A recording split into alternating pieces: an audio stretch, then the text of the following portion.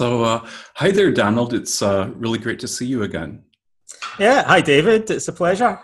Yes, and my name is David Fideler. I'm the editor of the Stoic Insights website, and it's my pleasure today to be speaking with Donald Robertson, who's the foremost authority on the relationship between Stoicism and modern psychology. And he's the author of half a dozen books. I'll list them below the video. But I did want to mention a couple of his books that I highly recommend. One of them is called Stoicism and the Art of Happiness, and it's a very, very clearly written guide to the entire philosophy of Stoicism. It's very easy to digest. I really highly recommend that. And then the other book, of course, is How to Think Like a Roman Emperor, the Stoic Philosophy of Marcus Aurelius. And if you've had any exposure to Stoicism at all over the last year, then you've probably seen this book, and I very highly recommend it. It's very well written, very beautifully written. And in this discussion, we're going to be talking about the relationships between Stoicism, the emotions, how negative emotions come into being and how to manage them, and the influence of ancient Stoic philosophy on modern psychotherapy. And there is actually a very strong influence there. And if you haven't read Donald's books, you've probably not heard about it. So we'll go into that. But beforehand, how are you doing in Canada, Donald, with the pandemic? Because we're recording this in the middle of April and everything is locked down. Are you okay there? We're doing it in the time of pandemic. Well, as a writer and somebody who works online a lot, it's not made that much difference to my daily routine. I'm cooped up most of the time at my laptop anyway, so I barely notice the difference. Yeah. But yeah, we're living through interesting times, and I like to say to people, maybe this is a little bit of a stretch, but you could potentially regard the Meditations of Marcus Aurelius as, in part at least, his attempt to apply Stoic philosophy to the time of the Antonine Plague, the pandemic that he was living through. Although he only really explicitly mentions it once, you can nevertheless see what's going on in that book as a guide to coping with the pandemic. That's right. Part of what he was doing. And eventually it ended up killing him, unfortunately. So Donald, if it's okay with you, I'd like to start off with a brief story about something I experienced when reading your most recent book, if that's okay. Mm-hmm. And so I was reading your book, How to Think Like a Roman Emperor, and in the last chapter, Marcus Aurelius is on his deathbed, dying, and his life is flashing before his eyes, and it's very beautifully written. And the ideas of Stoic philosophy are going through his mind, as well as the Stoic philosophical exercises. And it's so beautifully and powerfully written because you know his work so well that you were like, it was like being inside his mind, and you were really able to capture his voice. And I have to admit that when I was reading that, it was very powerful, and I felt sort of like tears welling up in my eyes. And I'm sure that I'm not the only reader that had that experience. And since we're talking about Stoicism and the emotions, what I wanted to ask you is there anything unstoic about feeling emotions like that? That's a really, really good question. And I had never really thought about the final chapter like that. It is very much designed to evoke an emotional reaction. And so there is a kind of paradox about that. And if you'll forgive me if sometimes I like to answer questions in a slightly roundabout way. So if you'll permit me a slight digression, I just wanted to mention that in the Roman histories, I think it's in the Historia Augusta, and actually in one of our other sources, we're told at least twice, maybe three times, that Marcus Aurelius wept in public, which might be something that people would be interested in knowing. And in the Historia Augusta, we're told that he wept when one of his tutors died. We don't know which one it was, possibly one of his Stoic mentors or tutors. And the palace servants tried to restrain him because they were embarrassed. They thought it wasn't becoming of a future emperor to show emotion like that. And Antoninus Pius, his adoptive father, reputedly said, "Let him be," because philosophy can't take away natural affection of this kind. It's a natural emotional response. And I think the Stoics would say the same thing. I mean, very, very simply, the way that I see the Stoic attitude towards emotion, and there may be some scope for interpretation. It may be that different Stoics differed about this. But it seems to me that the Stoics want to say that there are reflex-like natural emotional reactions that we have, first of all. A little bit more of a complex picture of that. But basically, there are certain emotional reactions that we even share with animals. So an animal that loses its offspring might be sad, or animals experience fear and frustration and anger, at least the kind of prototypes of those emotions, the precursors of them. And I think the Stoics want to say, like in that famous passage in Seneca where he says, look, an animal like a deer that sees a predator will become startled and anxious and then run away. But the difference is then it will return naturally to grazing when the threat is gone. Whereas humans are cursed with reason as well as being blessed by it. And so we continue to ruminate about things in the past and worry about things in the future. And I think the Stoics would say, look, it's okay to have these kind of natural reflex-like emotions. They're physiological phenomena. In the sense they're indifferent morally, but what we shouldn't do is amplify them unnecessarily or perpetuate them unnecessarily. And in some ways that actually kind of fits in with the Romans had this concept that went all the way back to King Numa, the founder of their religion, that they had a prescribed number of days or months for mourning, and it would depend actually on the age of the person that you were mourning. And so they had this kind of idea that there was an appropriate duration that grief might go on for, that was natural. And then beyond that limits, it was starting to become pathological or unhealthy potentially, which is a very simplistic way of understanding it. But nevertheless, I think that's what the Stoics have in mind. They don't want to eliminate all emotion, but they want to prevent us from indulging in unhealthy emotions or allowing our emotions to overwhelm our reason. Right. So the reason I raise that question is one of the points that you often make is that the word Stoic today means something totally different than what it meant in the ancient world in terms of being a philosophical school. And people have this very misguided notion that Stoics should never experience emotions or be sort of like intellectually detached and Spock-like about everything. But like Epictetus said, he said, Stoics are not unfeeling like a statue. And there's that other quote that from Seneca, that no school has more love for human beings than the Stoics did. And Marcus has this passage where he talks about one of his Stoic teachers as being free from passion and yet full of love for others. And I was wondering if you could explain what the Stoics meant by passion, because that's another word that doesn't actually correlate with our modern word emotion or our modern word passion. They meant something very specific by that. Here's another little aside for you. That particular passage in Marcus Aurelius, where he talks about one of his Stoic tutors being free from passion and yet full of love, philostorgia, I think is the word that he uses, natural affection.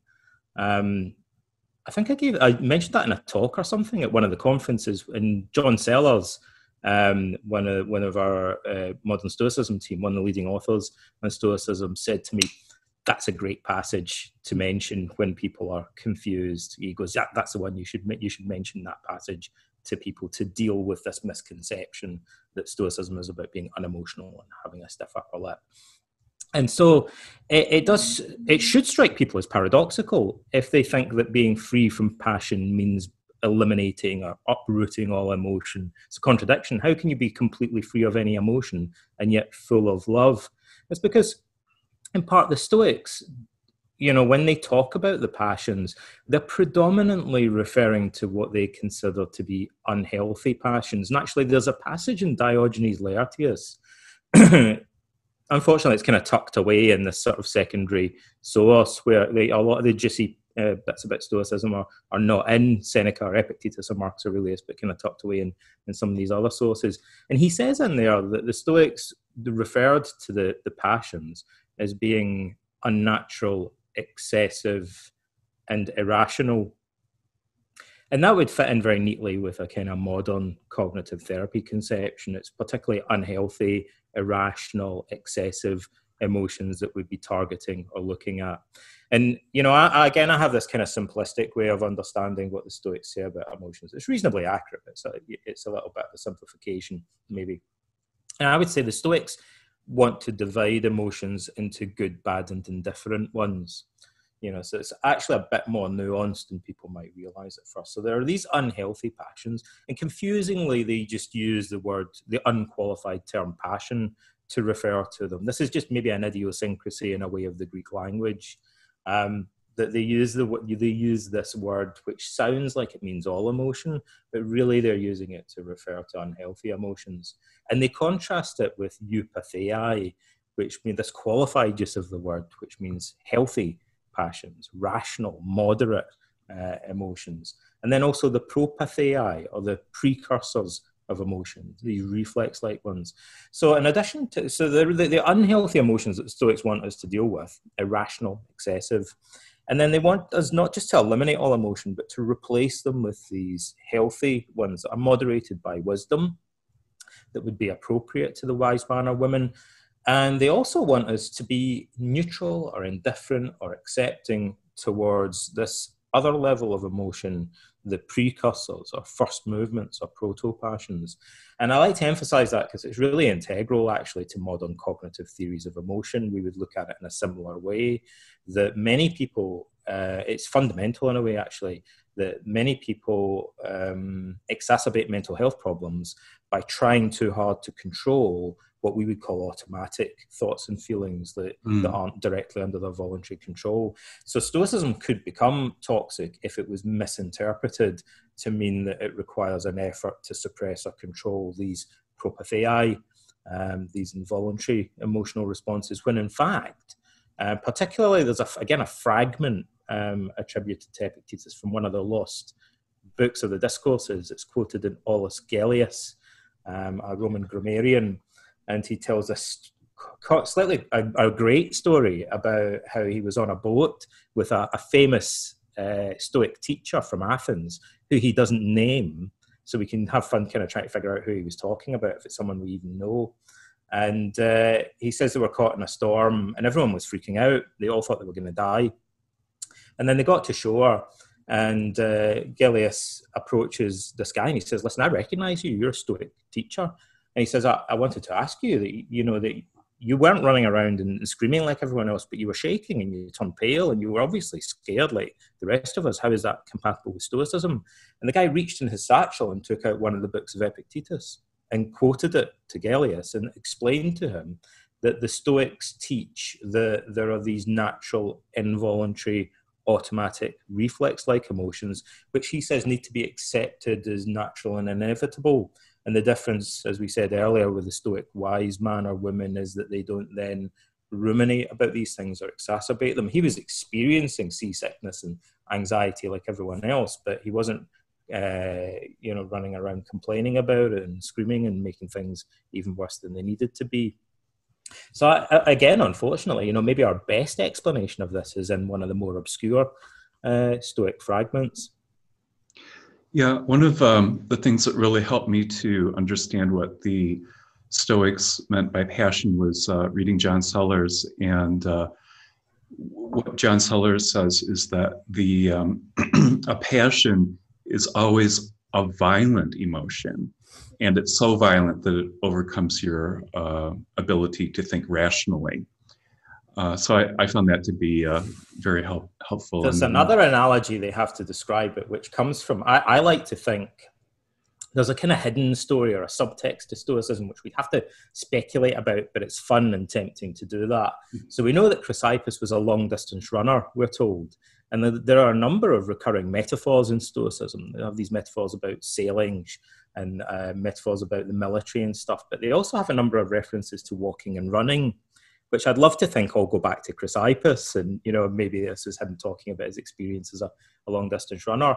And one of them is that he says that the passions are like somebody who's running so fast that they're no longer able to stop or change direction. And this comes back to what you said about the passions kind of overwhelming reason and like like anger being, or any passion, it's the Stoics say of anger that it's temporary madness, but all the passions are temporary madness as far as the Stoics are concerned, because they make us less rational. And that's very consistent. It's a fascinating way of framing something that's very familiar in modern cognitive psychology, which is that strong emotions introduce pronounced attentional and cognitive biases and what we call cognitive distortions or thinking errors. It's interesting because just at a kind of brass tacks level, when you're talking to clients in therapy, often people reminding me a little bit of the Aristotelians, maybe, people often say, well, maybe anger is a useful emotion. And one of the strongest counter arguments against that in practice is just to say to people, but anger introduces cognitive distortions. People are clearly prone to overgeneralization, black and white thinking, jumping to conclusions when they're angry. So we become inherently less rational the more angry we allow ourselves to get, and it inhibits rational problem solving and things like that. And it also does weird things to our focus of attention. So when you take a step back and you think about those qualities of strong emotions, the Stoics were onto something. We do become more irrational. And that that's obvious when you look at someone else who's angry. We don't notice it as much when we're the ones that are angry, right? We kind of lack that self-awareness. But when you look at other people who are losing their temper, it becomes obvious that they jump to conclusions and make sweeping generalizations and stuff like that. They're not thinking clearly. And as lovers of wisdom, as philosophers, this should be anathema to us. We want to, reason is very precious to us.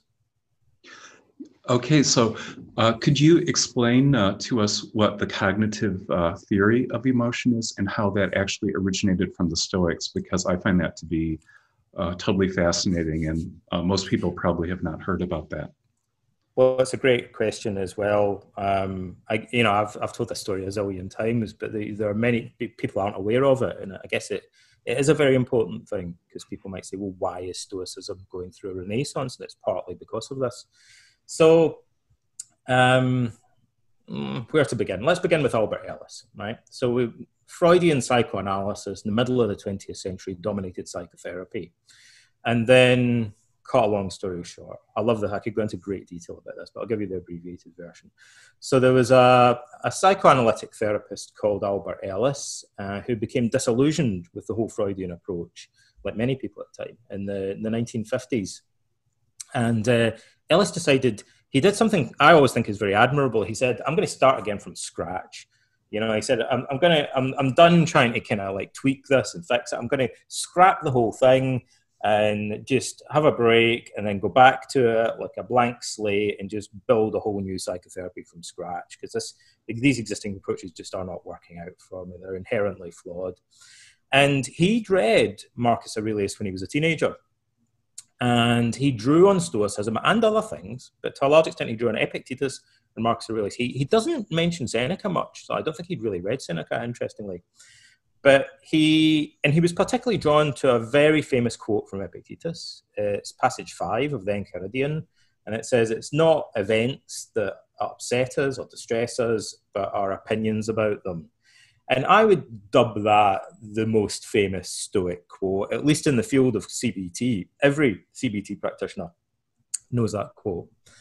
And probably for 99% of them, that's the only thing they know about Stoicism, is just that quote, but they should all know it. So Ellis... He even used to give that quotation to his clients, though, didn't he? Taught it to, as far as I'm aware, he taught it to all of his clients. He implies he taught it to all of them and to students.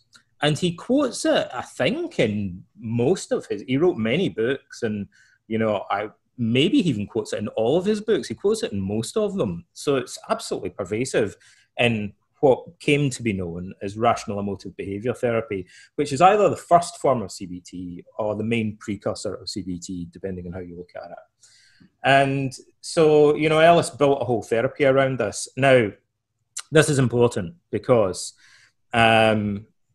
at the time in psychology, there was, from research on psychology and the emotions, there was an emerging theory of emotion called the cognitive theory of emotion, the cognitive appraisal theory of emotion. And it was part of what was known as the cognitive revolution in psychology. And so Ellis was kind of riding the crest of that wave, as it were, and also happened to connect it to ancient Stoicism. And he said, look, this is just a simplified, this quote just provides a convenient way, a simplified way of teaching people about a theory that's now well established in psychological research, which is the idea that our emotions are determined not exclusively, but to a large extent, to a crucial extent, by corresponding beliefs. So, for example, shock horror, somebody who's anxious probably believes that something bad is about to happen. And they might be wrong about that, right?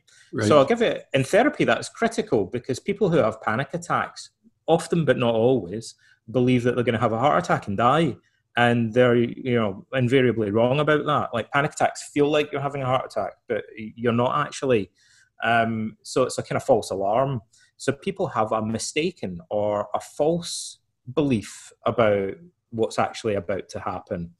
And so my favorite way of explaining this is that when clients come into therapy, they'll spend a long time in the initial session talking about their anger, fear, or sadness and how it's making their life miserable, affecting them at work, destroying their relationships, and all the negative consequences of it, right?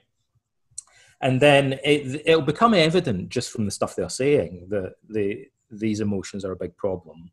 So inevitably, they'll start to think, I guess I should get rid of this anger or fear or sadness or whatever, do something about it.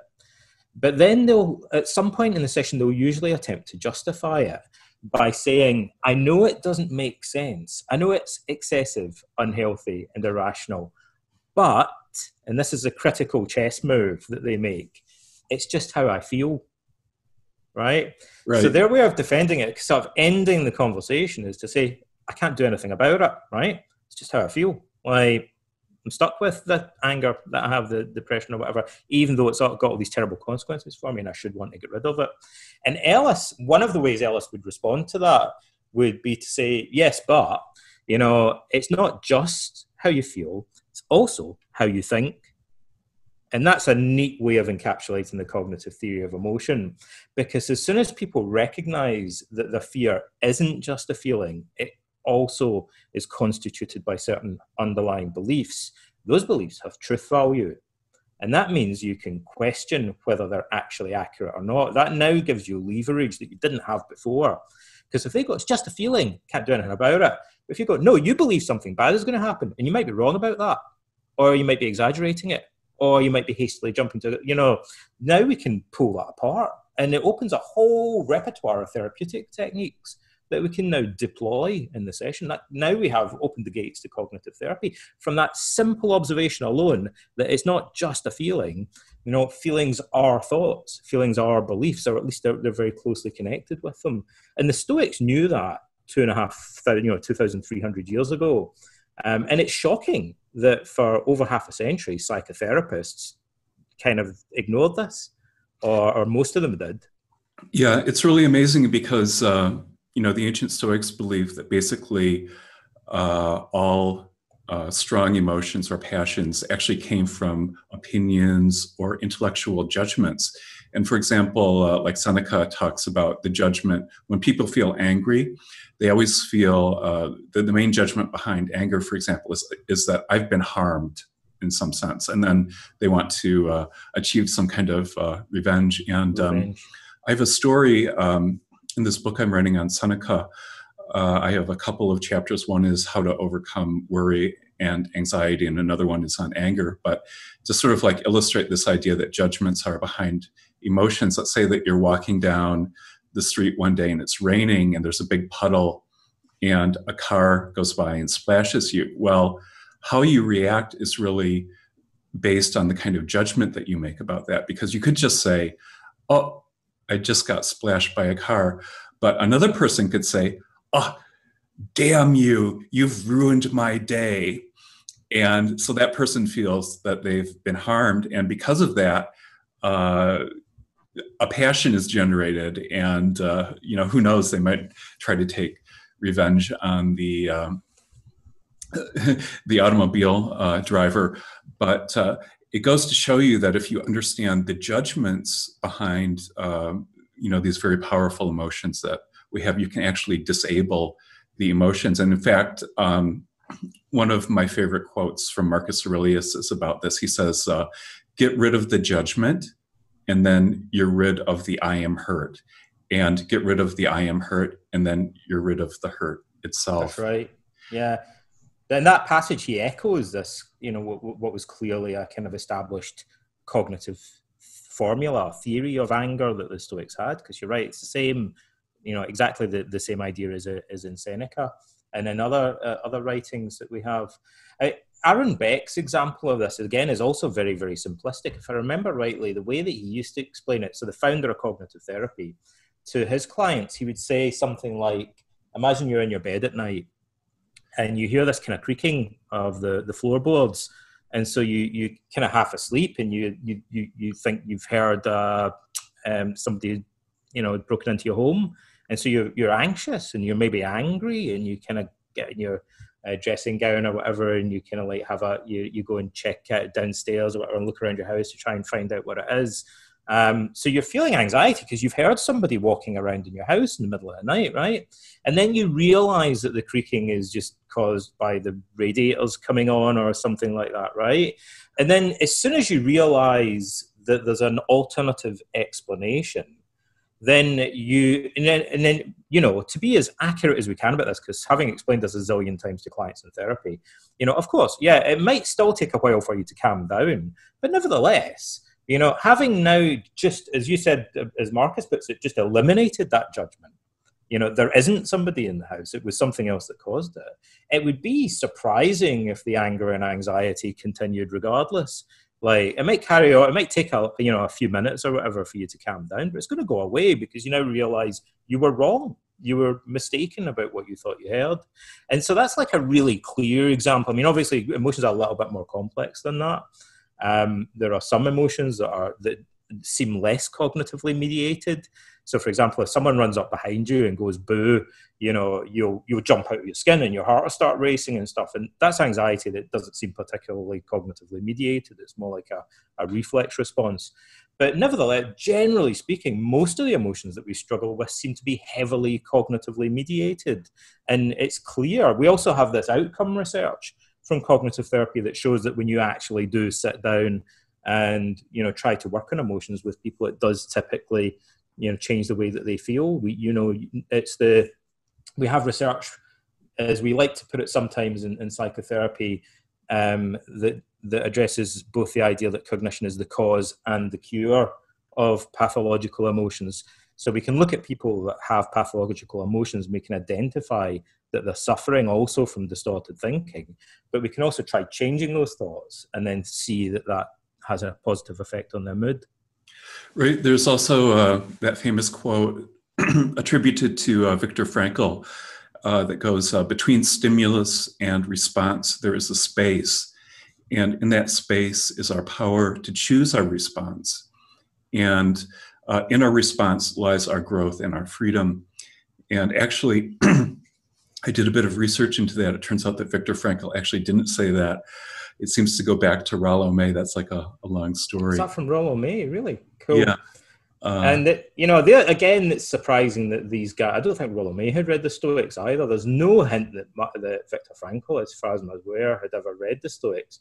But many, everyone that reads Frankl thinks, well, he sounds, in many respects, he sounds like he's saying the same things. But then that's maybe David, that's because the Stoics hit on something that was true. They hit this kind of vein of perennial wisdom, and so it wouldn't be surprising. And actually, I'll say something about that in regard to cognitive therapy, the relationship between the two. So Ellis read the Stoics, and there's a shared. The key thing is the fundamental premise of cognitive therapy is the cognitive theory of emotion. Everything else stems from that, and that is in part derived from the Stoics, or it's shared with the Stoics. It's the same premise, essentially, that the Stoics adopt. So from that same foundation, you're going to arrive at similar conclusions. So partly it's because cognitive therapy has the same premise, like the same starting point as Stoicism. It arrives at some similar conclusions. Partly Ellis directly borrowed certain ideas from Stoicism, and then partly also he probably kind of indirectly absorbed ideas from Stoicism. He kind of picked up the flavor of it, and it influenced him in a more roundabout way. And then you have the subsequent generation of cognitive therapists, I should say, that Beck had read the Stoics and mentions them very fleetingly. But surprisingly, hardly any other cognitive behavioral therapy authors appear to have read the Stoics at all. That's one of those paradoxes, even though it's so fundamentally important to the origin of the whole CBT approach. It's like Ellis read the Stoics and then nobody else bothered reading them. But they often reinvent ideas that can be found in Stoicism because they've started off from the same perspective. Well, that's a good argument for why cognitive behavioral therapists should read your books. And one of the first books that you wrote, I think it was the first book that I read, is actually called The Philosophy of Cognitive Behavioral Therapy. And that talks about the Stoic elements and cognitive behavioral therapy. When I was researching this interview with you, I read about Albert Ellis's ABC model of beliefs and emotion, and I was reading about it online and also in the book by your friend Jules Evans. And that seems to have been based straight on Epictetus. And so what Ellis says is there's an ABC sequence. There's like an activating event, which is A. B, there's a belief, which would also be like a judgment. And then there are consequences. And depending on the belief you have, that will determine the emotional consequences. So I might make this into a graphic to flash over the screen on the video. But then if you look at Epictetus, it's exactly the same phenomenon, or the same structure rather.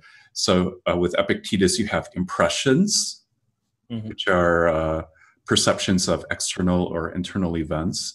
And then you have a judgment or an opinion that you give assent to.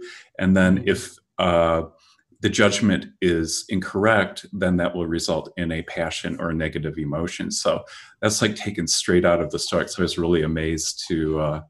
You mentioned Seneca earlier on anger as well. And actually in On Anger, there's a passage where he describes it in very similar terms as well, as kind of a three-step model.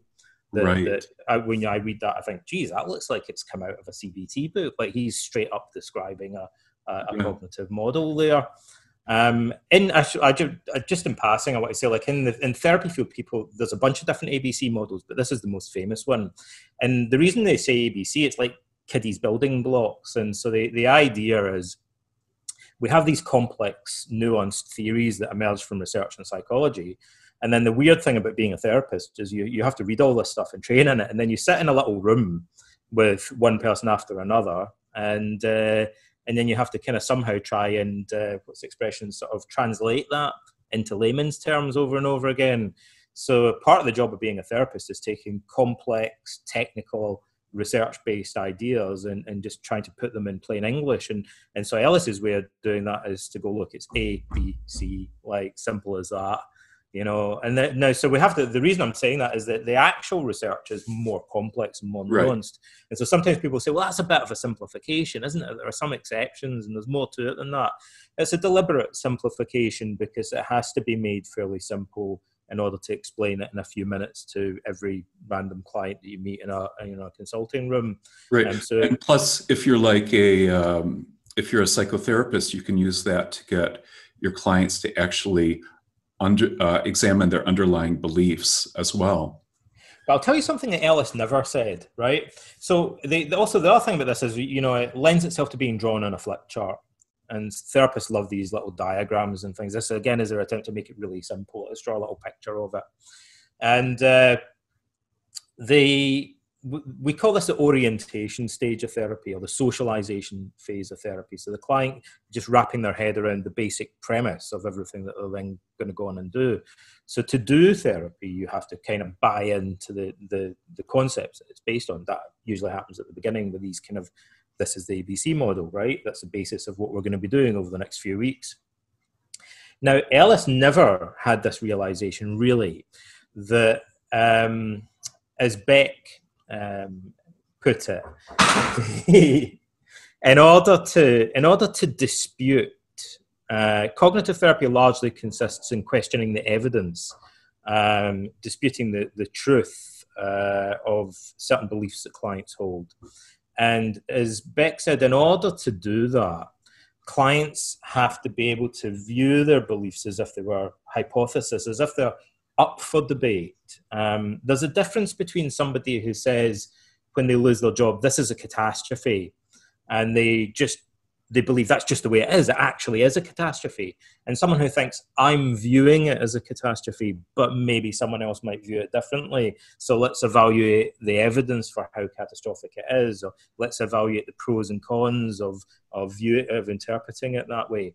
So at the beginning of therapy, as part of the socialization phase, there's this idea that we have to kind of peel away people's judgments from the events themselves. They have to be able to detach their opinions from external events, separate them enough. And Beck called this cognitive distancing. Behavioral psychologists call the same thing verbal diffusion. So our judgments become fused with reality as if there's no separation between them. And the starting point of therapy requires having enough separation that we can at least begin to treat them as if they're up for debate and start evaluating the evidence for those beliefs. Now, what Ellis didn't realize, it took a younger generation of therapists who came later. People started to say, well, hang on a minute, what happens if that's all you do, right? What happens if you just spend more time getting people to separate their judgments from reality and you don't even bother questioning the evidence for them?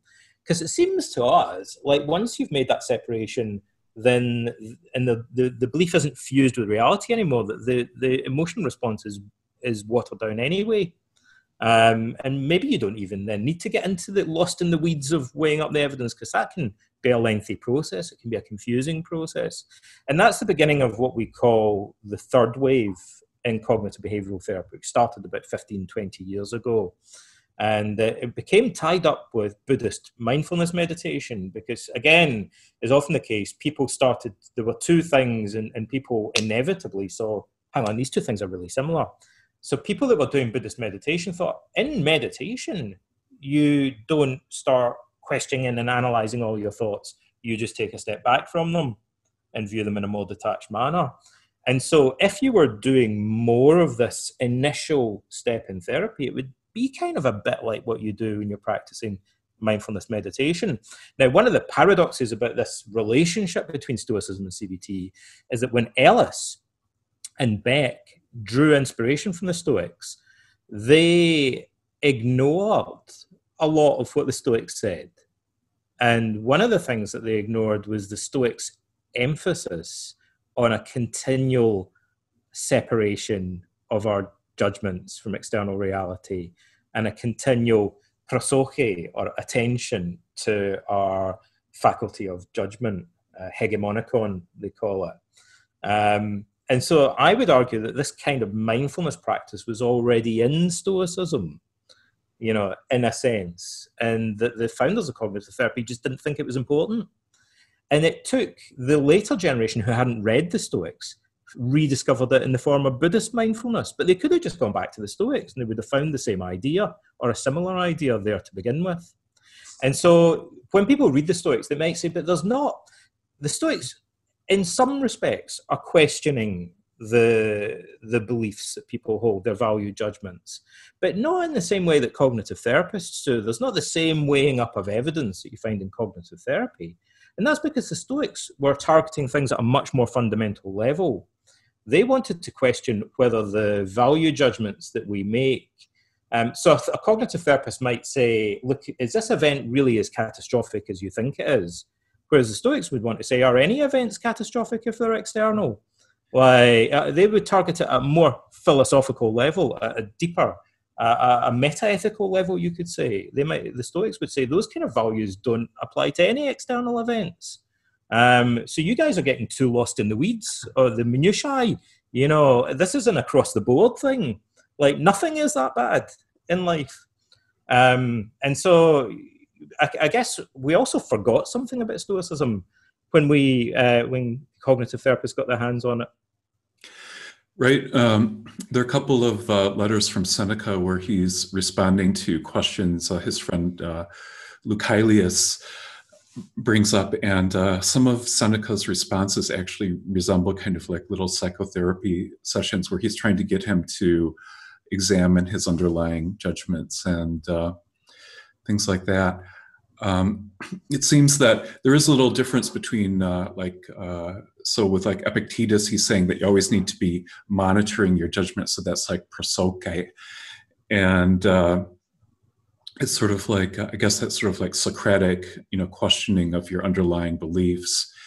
And in my study of Stoicism, I can't really give the full explanation of it, but what I've come to realize is that the ancient Stoics actually saw Stoicism as a way of liberating yourself from the slavery of bad judgments and cognitive errors that lead to negative emotions. Yeah. Yeah, absolutely. Well, like obviously Epictetus, notoriously, I guess, keeps, and we have these are kind of transcripts from Arrian of his lectures. He keeps calling his students slaves, which is obviously an irony because like he was a former slave, and most of them were probably like aristocrats or wealthy Greeks and Romans, and yet ironically, this guy who came from a much lower grade in society keeps calling them slaves all the time. And that's because he's referring to this idea that they're enslaved by their emotions and trying to really kind of shock them into realizing that true slavery is a state of mind. Yes, and Epictetus was a slave who became freed as well. And the first sentence in Seneca's letters to Lucilius, he talks, Lucilius, you must free yourself from the situation.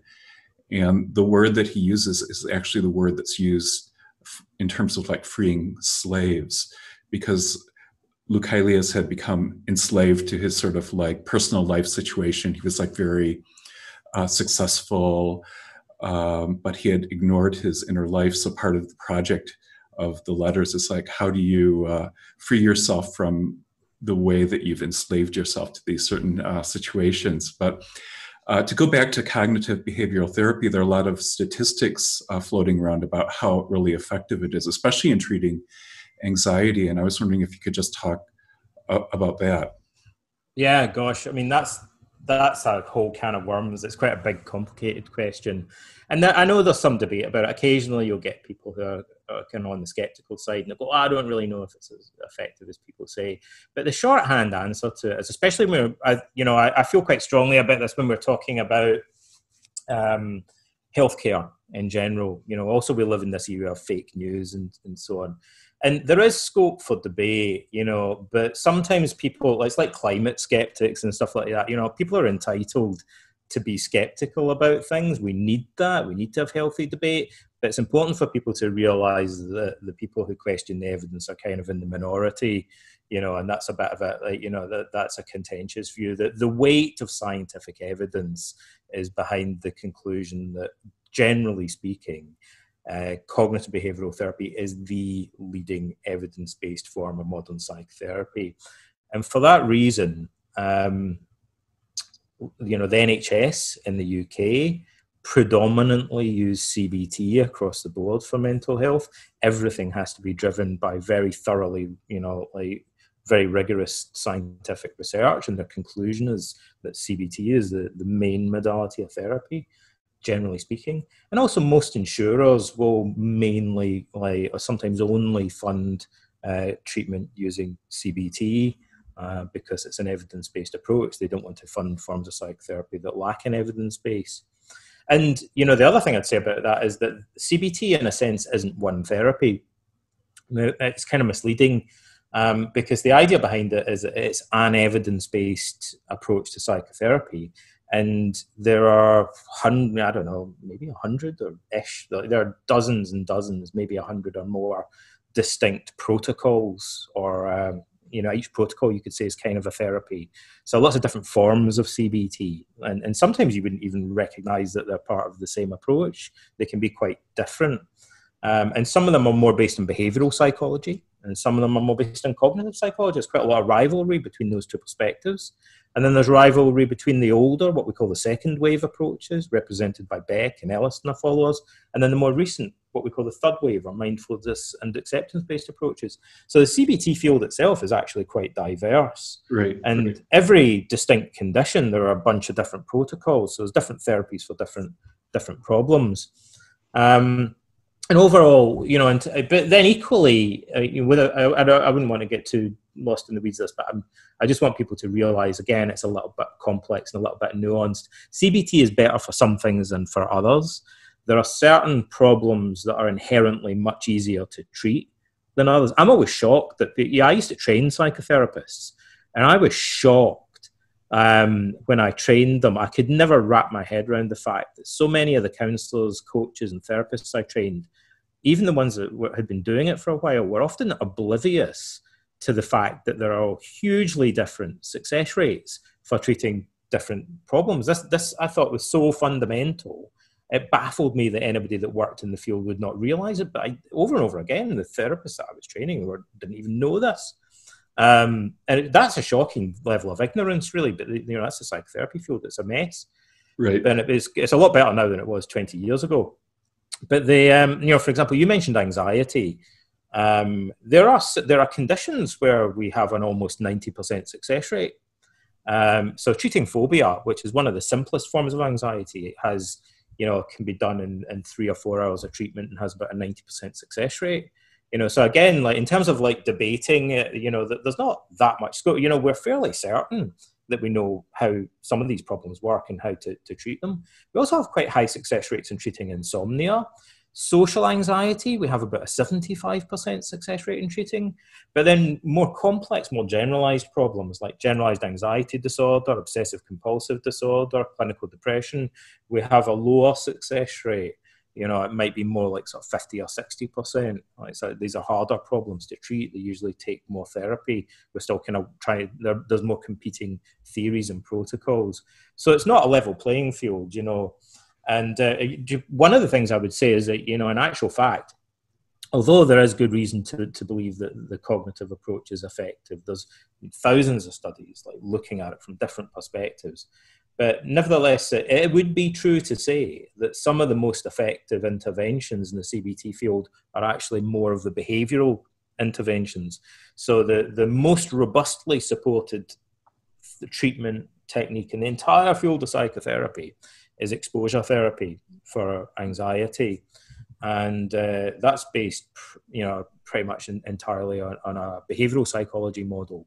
It's just the simple observation that when somebody has anxiety, if they expose themselves to the thing that causes their anxiety, if they've got a cat phobia, if they go in a room with cats in it, and they wait for long enough, and they do that repeatedly under controlled conditions, that eventually their anxiety would abate naturally.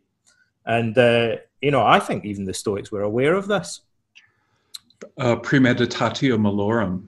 Yeah. So one of the really cool things that you do in your book on Marcus Aurelius is you talk about Marcus's ideas, and then you go on to show how they correspond to like modern ideas in cognitive behavioral therapy. So that's very interesting. It makes it very modern. But this technique of premeditatio malorum, I guess it actually goes back to the Cynics, but the Stoics adopted it wholeheartedly, and it's basically imagining, unfortunate things that could happen to you so that you would be emotionally ready for them when they do, and that would reduce the emotional blow of them. And so what you're saying then is that that relates to this technique that you mentioned in cognitive behavioral therapy. I mean, again, this is a weird, shocking thing about the history of psychotherapy. But you might look at the Stoics and think, well, surely in a sense this is obvious, right? It's common sense, you might say, that if you expose yourself to things that make you feel anxious and you just wait it out, your anxiety will wear off. Even one of Aesop's fables uses this as its premise. He has the fable, if anyone wants to look it up, about the fox and the lion, is clearly predicated on the idea the fox sees a lion in the forest and he's frightened by it, and then the next day he goes back again and looks at it from behind the bush and he's still anxious but not as much as before, and then the third day he goes back and he's even less anxious and he's able to walk up and become friends with a lion. And this is clearly predicated on the idea that repeated prolonged exposure leads to emotional habituation, as we would say in the jargon of psychotherapy. So you could say maybe this is a kind of common sense observation that the Stoics seem to have been aware of, and you could do it in reality. We call that in vivo exposure, but we also know it works almost as well if you just do it in your imagination, which is what the Stoics seem to be referring to, particularly Seneca. But then, the really shocking thing about this is that Freud didn't know that. Like, for half a century, like, psychotherapy was dominated by these guys that got knighthoods and were lauded as, like eminent psychiatrists, and in a sense were oblivious to what for 2,500 years to many people just seemed like common sense. That's surprising. When you look back on things, that seems really odd that someone would go to Freud with a cat phobia, and Freud would say, this is going to take years. Like, you're going to have to lie on this couch and tell me about your dreams in order to deal with this. And it's probably repressed castration anxiety. Like, it's got to do with your relationship with your mum and dad. Whereas, most ordinary people naively would think maybe if you just learn to pick cats up and you're patient and wait it out, you'll get used to them, your anxiety will wear off. But it wasn't until the 1950s, 1960s that psychotherapists rediscovered something which you'd think would be glaringly obvious, and which Aesop and the Cynics and the Stoics seem to have realized. Yeah, I actually used this technique of premeditatio malorum in regards to my son, who's like about 6 years old, because on the third floor of our house, we have some wooden stairs leading up there that are extremely dangerous. And I was very concerned about him, when he was a baby, like falling down the stairs. So I did everything that I possibly could rationally to prevent that from happening. So we built a wooden gate at the top and locked it at night so he couldn't like wander down there and fall down the stairs and everything. And when he would go down the stairs in the morning, I would say to him, Benjamin, be sure to hold the railing when you go down. I would say that every single morning, but I kept meditating upon this because I knew that it was inevitable, that at some point he would fall down the wooden stairs. It's just a fact of life. I mean, I fell down the stairs when I was a kid. Mm-hmm. And I figured that by thinking about this on a regular basis, that I would be emotionally prepared for it. Mm-hmm. And when he fell down the stairs, I would be able to help him and not panic because I had really thought it through in advance. Whereas I think my wife probably would have never thought about it, and she would have been, screaming or something. So it happened actually, a few months ago. He fell down the stairs and he was towards the bottom of them, and he got a little scraped up, but it wasn't anything serious. So I felt that it did help me. It could have been much worse, so I'm grateful that didn't happen. Well, you mentioned at the start that we're living in the time of pandemic.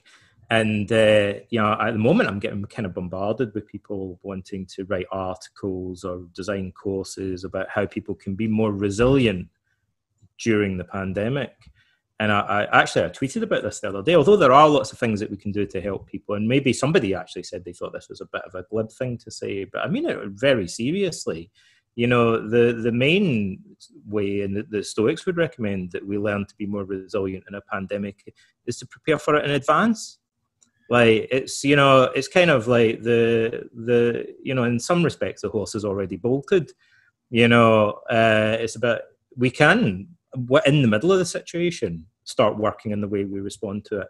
But what the Stoics would tell us to do is to prepare long in advance.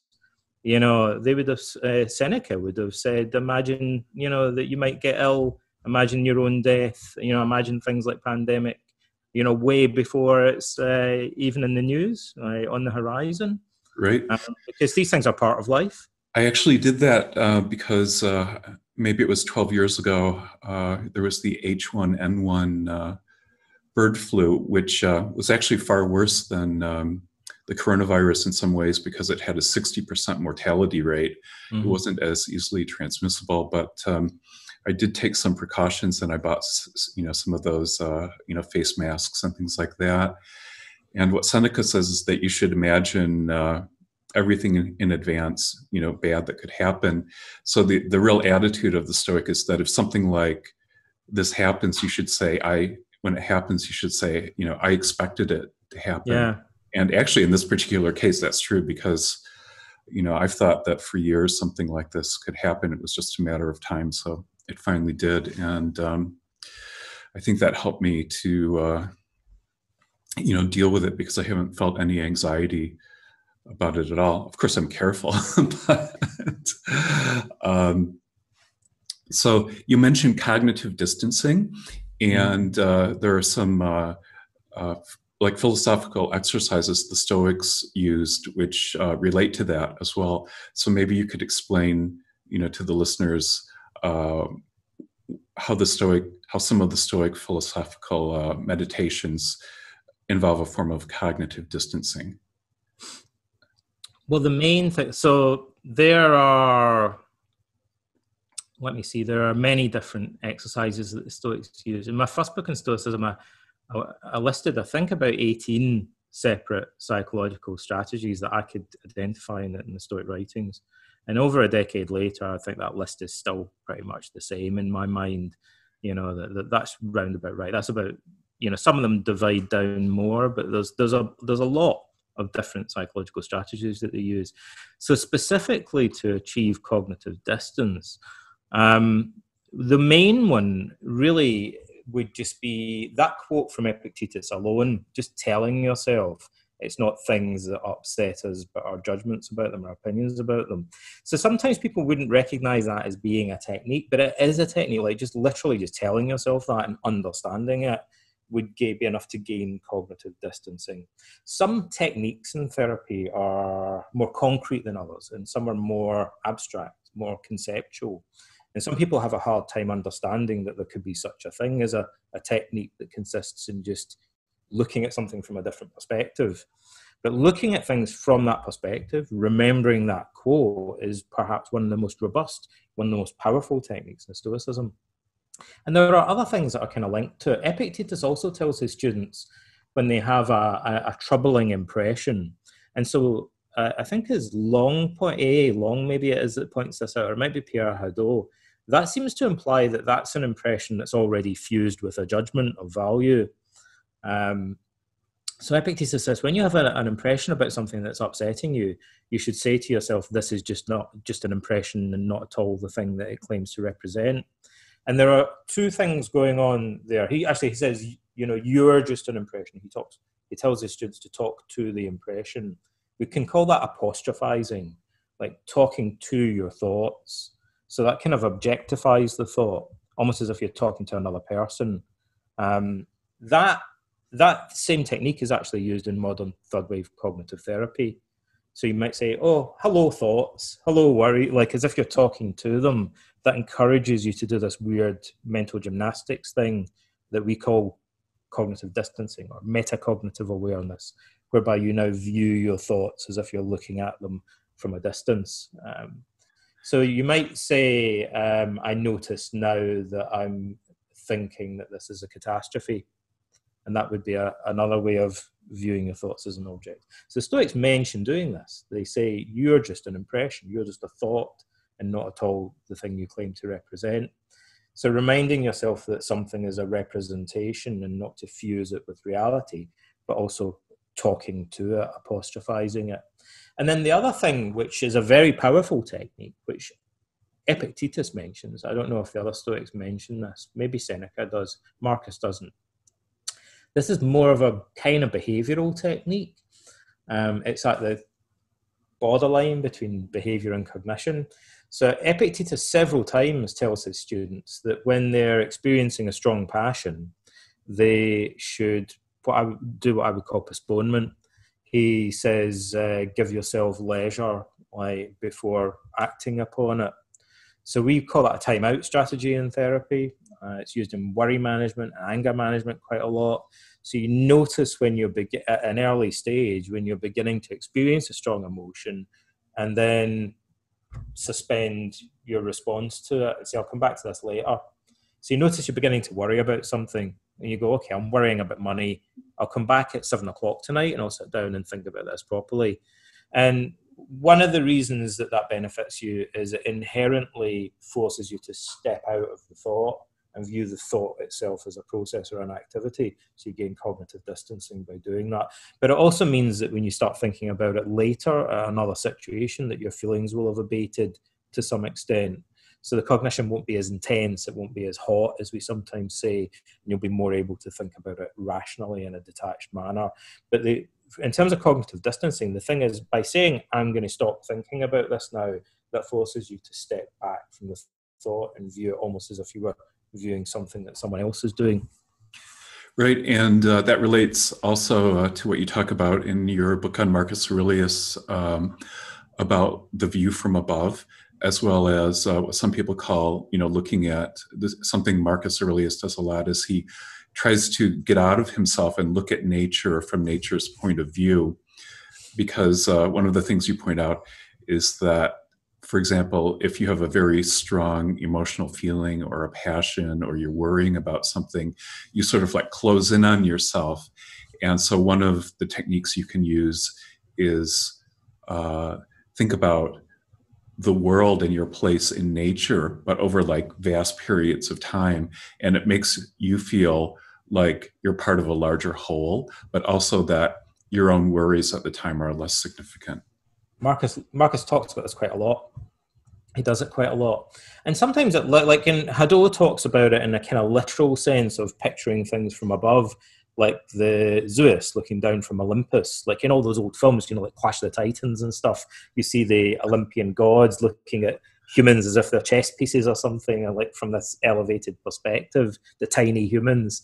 And that's kind of what it reminds me of. But also, Hadot recognized that sometimes when the Stoics or philosophers of other traditions who also do this technique are doing cosmology, anytime they're doing cosmology at all, they're kind of expanding their perspective and viewing things, the process of thinking about the whole of nature as itself could be seen as a contemplative practice.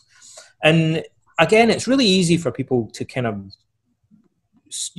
brush past this and not really realize how profoundly significant it actually is. But the easiest way, I think, to explain it is that, again, one of the most robust findings in modern research on psychopathology is that when people are very angry or very anxious in particular, we can focus our attention in different ways. And we can pay attention to, we can walk and chew gum. We can think about two things at once. You could be driving your car and also thinking about what you're going to have for dinner tonight, and then also kind of having a conversation with somebody in the back seat. So we can multitask, right? We can do several things at once. But people find it harder to do that under stress. So the scope of their attention becomes narrowed like a laser beam, and they become much more selective about the things that they pay attention to. So when someone's really anxious, they zoom in on the possible signs of threat, it's called threat monitoring in psychology, and their environment. And that leads to a form of cognitive distortion called selective thinking. So there might be things in your environment that would actually be evidence of safety that you're now just ignoring because you're just looking at the possible sources of danger. So that might lead you to arrive at very distorted conclusions, very distorted perceptions of your environment. And so generally, not just when they're talking about cosmology or picturing things from above or whatever, but generally speaking, the Stoics want us to think about the bigger picture and view things from a broader temporal perspective and spatial perspective, because they rightly, I think, conclude that one of the ironies of human nature is that, we only see what's right in front of us and hear what's beside us. Like our bodies limit us to just having these little slices of time and space, but our intellect knows the universe is much vaster than this. So there's this kind of conflict between what our bodies are telling us at any given time, the information we're getting from our senses, and the fact that intellectually we know that the whole universe is a much bigger story than this, and this is really just one fragment of it. And the Stoics think, well, Zeus, God, would be aware of the whole of space and time. So on the one hand, they think that philosophers, by trying to look at the bigger picture, are emulating Zeus. And this is kind of the goal of life. We should try and perfect wisdom by adopting this kind of cosmic divine perspective. But also we're lying to ourselves. We commit a lie of omission. It's a lie. We think of it as a lie when we say something that's just false to facts, but it's also a kind of lie when you leave out information. And for the Stoics, I think that we're constantly telling ourselves lies of omission because we're constantly taking things out of context. We're constantly engaging in selective thinking because that's human nature. And they want to counter that by reminding themselves to view things as far as possible within this bigger picture, putting things back into the broader context. And they rightly understand that when you do that, and a lot of people, again, this needs to be explained to them, that initially I know that people find this hard to grasp, but when information is put, bearing in mind that when we're anxious or stressed, we tend to threat monitor and focus on isolated things. We know that when you reverse that, it tends to dilute strong emotions. One simplistic way of explaining that is that if you imagine that you're just looking at something that's kind of threatening and dangerous, you know, putting it under a magnifying glass, you're going to react to that. If you broaden your perspective, and that's over there, but there's also calming and reassuring things dotted around it. So you have this rich tapestry, and your emotional response now is shaped by lots of different stimuli at once. You're going to have a more complex, nuanced, and moderate emotional response. But it takes a certain level of maturity to be able to take in that bigger, rounded, more complete picture.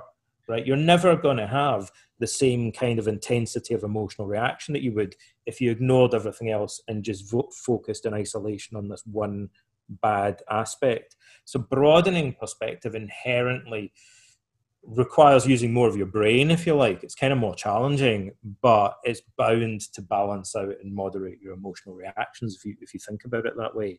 And I think, again, the Stoics were 2,300 years ahead of their time. And they had some intuition of that. Yes, being able to perceive the whole in that way is a very important human capacity.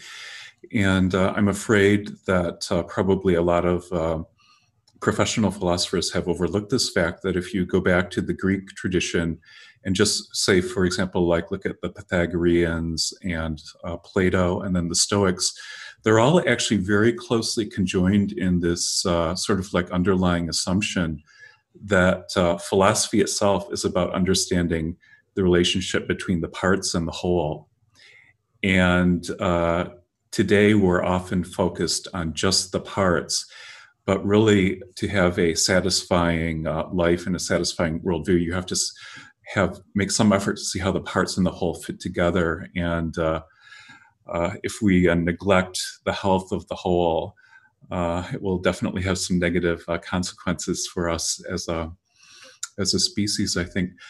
In any event, we've been talking for about an hour. I have one more question. And one thing is that in the future, I hope we can talk about Stoicism, love, and friendship, because that's another thing that relates to this theme of emotions as well. And I know you've done some research into that. There's a lot of information on it.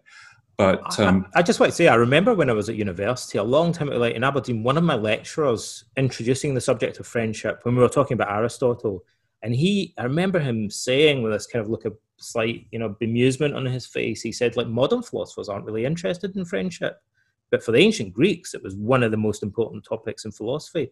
And that observation that he made always stuck in my mind, and it's true. It's not, and essentially not integral to modern philosophy or modern psychotherapy. But I think that the Stoics and Socrates and the other classical and Hellenistic philosophers are right. If we're going to understand self-improvement, then understanding what are relationships and understanding what friendship means is crucial. That's very important. And if you go back to Socrates, the way that he saw things was that dialogue was something that really took place among friends, and it was a way of journeying together towards the truth. There's actually a good book about that called The Spiritual Art of Dialogue by Robert Apatow, and he talks about this whole Socratic technique of dialogue and the elements that it encompasses. And then with Aristotle, if you look at his ethics, he viewed friendship as being instrumental to living a happy life. And his chapters on friendship actually take up 20% of his books on ethics. So that shows you how important it is. And it goes on just through the Stoics, and Seneca talks a lot about it. And he's trying to show, Seneca's trying to show in his letters to Lucilius, what an ideal kind of philosophical friendship could look like. And one of the things that I've been thinking about too is that there's an epidemic of loneliness now. And I think it's because Aristotle, he talked about how there are 3 different levels of friendship. And the highest level is based on character. So you look at another person's character and you see things that you like in it, and someone looks at your character and they see things that they like in your character. And then that's like the basis for a deep kind of real friendship, rather than just seeing what you can get out of another person in a utilitarian way, or just feeling happy to be with someone. I mean, that's fine, that's good. But I think there's this deeper level of friendship that the Greek philosophers were really committed to, and it was really part of the whole philosophical experience. And I think that one of the reasons there might be so much loneliness in the world today is because that level of friendship is something that seems to be lost in a way. Maybe I'm wrong, but when I was researching, I discussed this in the first chapter of my book. It's called The Lost Art of Friendship. And I Googled the phrase, why don't I have any friends? And I found, I came up with like 5 billion results for that. So that seems to be somewhat alarming to me. Yeah, that's pretty shocking. There is some. I wonder, like, to what extent this is a cultural phenomenon, but there are many things that we could say about this. I mean, in a way, I think it's just that to have that sort of relationship requires something like putting more effort in a sense, to understanding people and empathizing with them and judging their character. And it's almost like a natural inertia. Like, we're bound to, if we don't have any incentive, to think more deeply about relationships, there's a natural tendency just to kind of drift towards superficial relationships. Like, we kind of need to be encouraged by our parents or educators or by society, to look more deeply. And if nobody's kind of nudging us, like, there's something about human nature that makes us gravitate towards viewing things in this lazy kind of superficial level, and it leads to lazy superficial relationships. But like Marcus Aurelius talks about this idea as well of making an effort to view people's character as a whole and really understand what a person is like in lots of different situations, how they eat their meals, how they relate to other people, during good times and bad times, how they sleep, to picture the whole person. And I notice there's a tendency in modern society to kind of respond to the appearance rather than the reality, and to judge other people just on like individual remarks that they say, rather than interpreting those remarks in terms of their character as a whole. So generally, there's a superficiality about things, and I don't know. Maybe social media contributes to that, or something about our culture contributes to it. But there's a laziness about it. Social media in particular is full of people reacting to surface impressions, and quoting people out of context, misinterpreting what they say, jumping to conclusions about what they meant, rather than kind of like trying to empathize with them and get behind their remarks, understand them at a deeper level.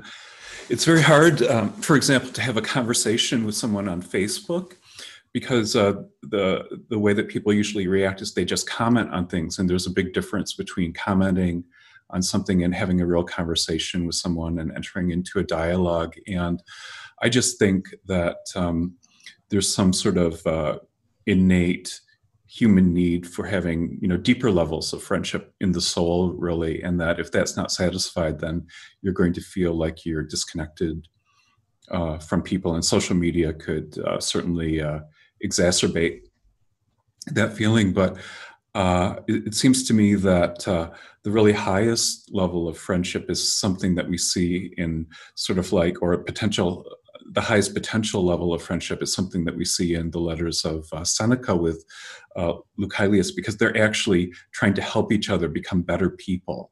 Mm. And so if you were a member of a like ancient philosophical school, that would be sort of like the ideal level of friendship, is that there would be other people who are there for you, with your best interests in mind, and trying to help you become the best person that you can.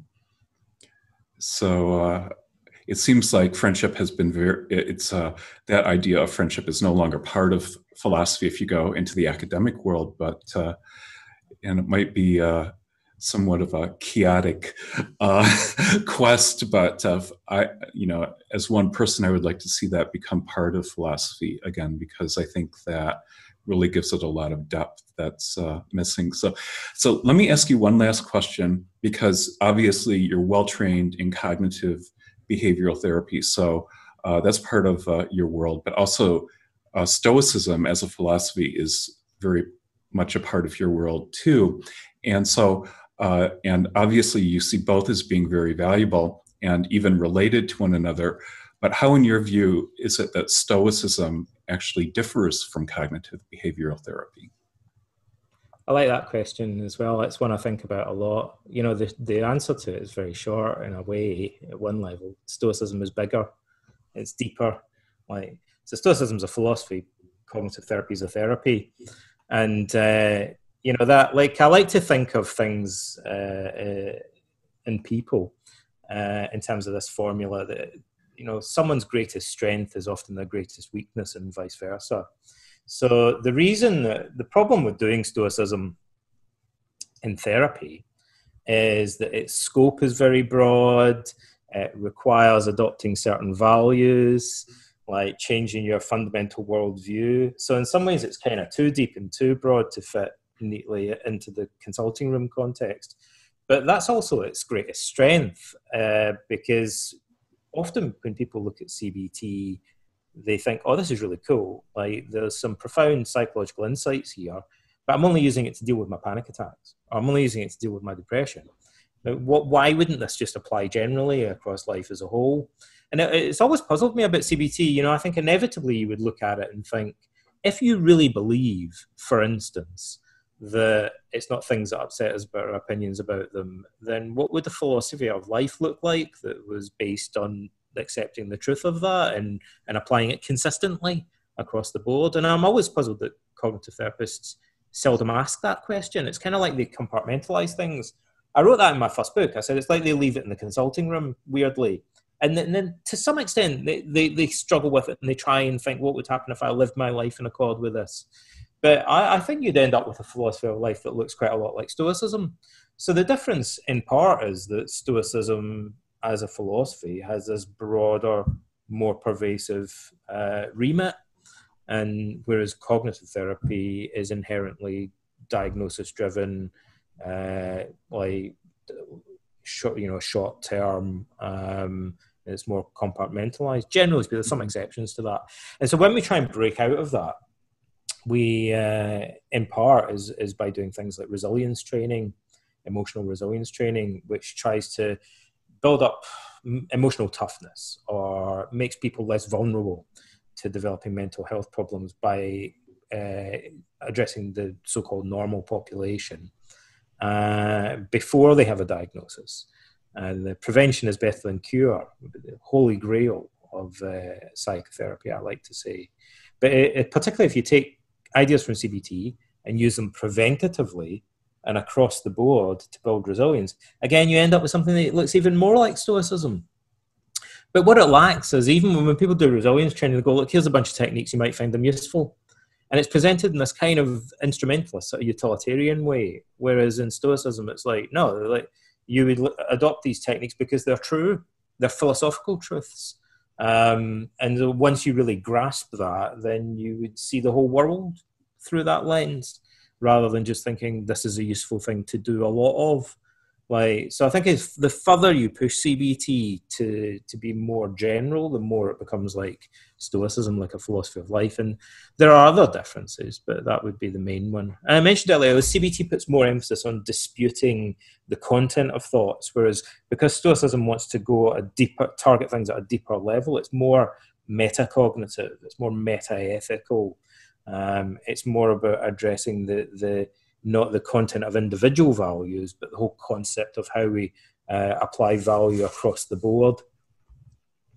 Right. And so, for example, like cognitive therapy, it's very solutions focused, whereas what we find in Stoicism is that at its deepest level, it's about how do we develop an excellent character. So it has sort of a larger, perspective than that.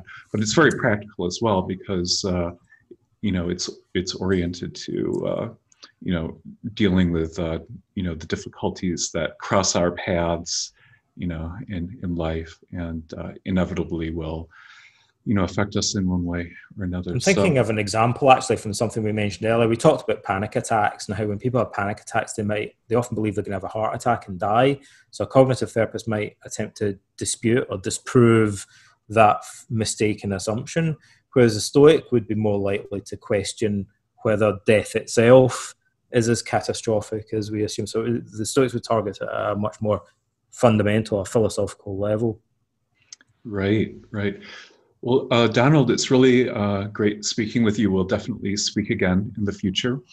And I'd like to encourage everyone to look at the titles of Donald's books beneath the video. And if you enjoyed this conversation and you'd like to hear more things like this, do subscribe to the Stoic Insights YouTube channel, select the notifications, and also check out the Stoic Insights website. And it's been really great speaking with you. And I want to personally thank you for all of the really great work that you've done in helping to, spread these ideas. It's really amazing how the interest in Stoicism has taken off in recent years. And you're one of the key figures behind that. And obviously, what you have to say and what the ancient Stoics have to say are really addressing a real human need in our modern times. So there are a lot of people who are very thankful for all the work that you've done. Well, thank you very much. And likewise, thanks for everything that you're doing to promote these ideas and encourage people to engage with classical literature and ancient philosophy. And it's been a pleasure talking to you. Okay, great. Well, we'll talk to you later then. Okay. Cheers. Okay, then. bye. Okay. Bye-bye.